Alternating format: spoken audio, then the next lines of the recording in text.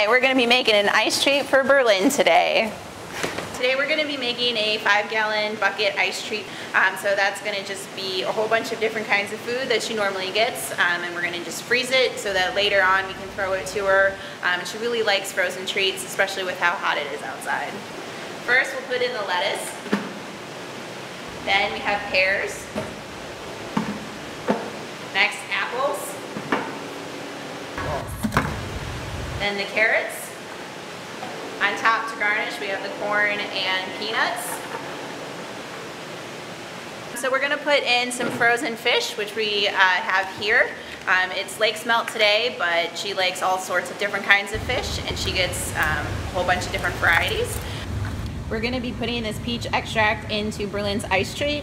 It'll make the ice a little bit tinted in color and also smell. And polar bears have a really impressive sense of smell, so it'll be nice for her to be able to enjoy not only the frozen part, but the smelly part as well. We're going to be filling up the ice treat now with some water, and then we'll stick it in the freezer.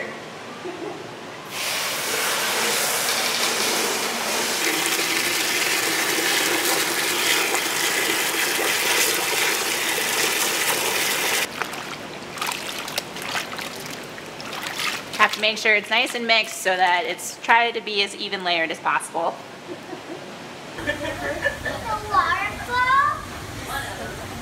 The ice treats, it depends on the animal. So we do it for quite a few of our animals. For polar bears, you put fish in there, and today I think she had some greens and lettuce in there.